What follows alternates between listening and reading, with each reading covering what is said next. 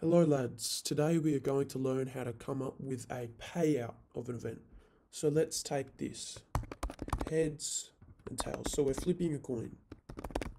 Now we know that heads happening is 50%. And we know that tails happening is 50%.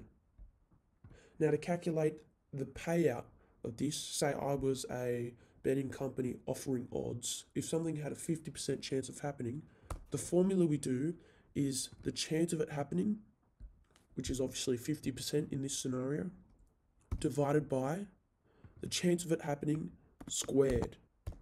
And that equals a payout of 2.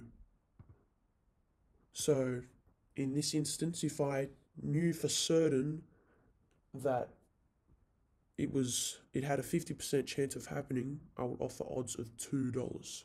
Now let's take another example. We'll go Everton versus Liverpool.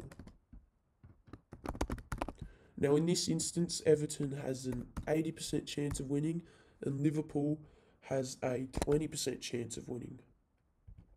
Let's just assume they can't draw.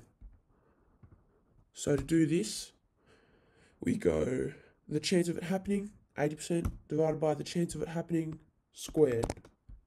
Drag that across.